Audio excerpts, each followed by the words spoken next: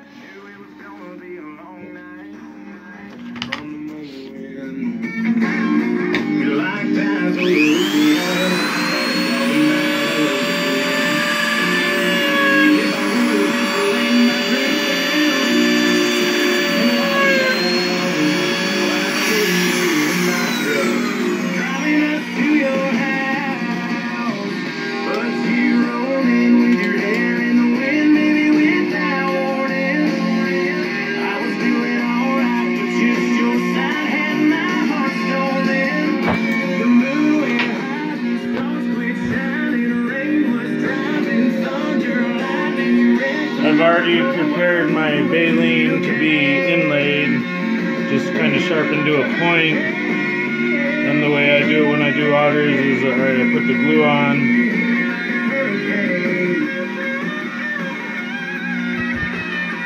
I do the eyes first.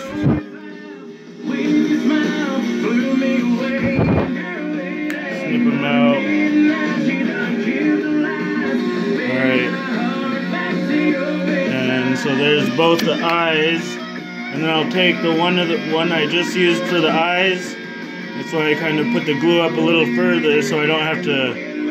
With baleen, it's a lot softer than ivory, so you can kind of force it into place. And then I always cut the nose out a little bit farther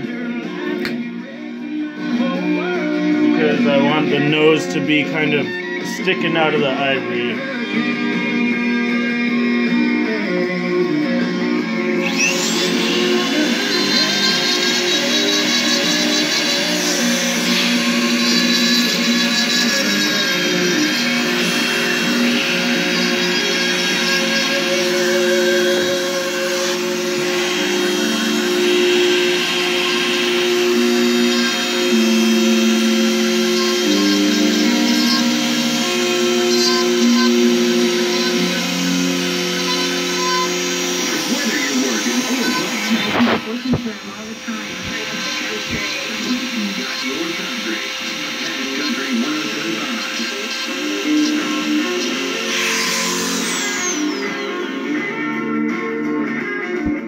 Alright, so there's the eyes and the nose, inlaid baleen. Now I'm gonna put the flippers and the fingers. Not everybody's first word sounds the same, but we all give morning, we all get ready.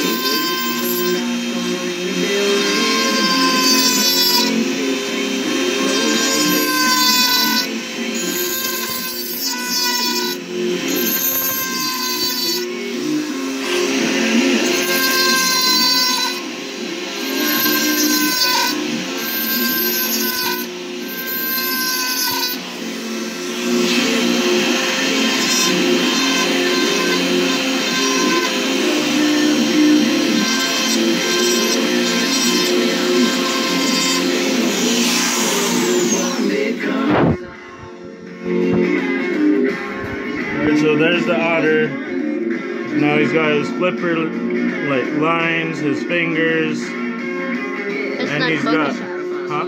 It's not focused. Huh? Needs to focus. Yeah. And that hole I drilled right there, that's going to be the baleen stem to the base. So there's the otter, all shaped out, all carved out. And now all we have left to do now is polish him, and then add the fur and the base stick. All right.